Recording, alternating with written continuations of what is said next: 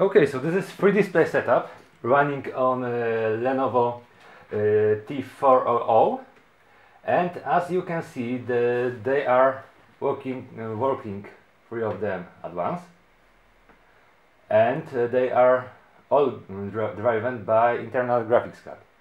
The first screen, let me zoom.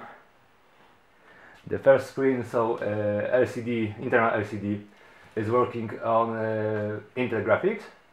The same is on the right LCD that is connected to analog output, sorry, and the digital output DVI is driven by ATI card.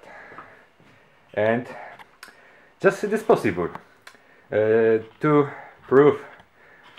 Here is Thinkpad connected to advanced mini dock. As you can see, it's not the advanced dock with PCI Express card, so everything's working fine. I'm sorry, it is okay.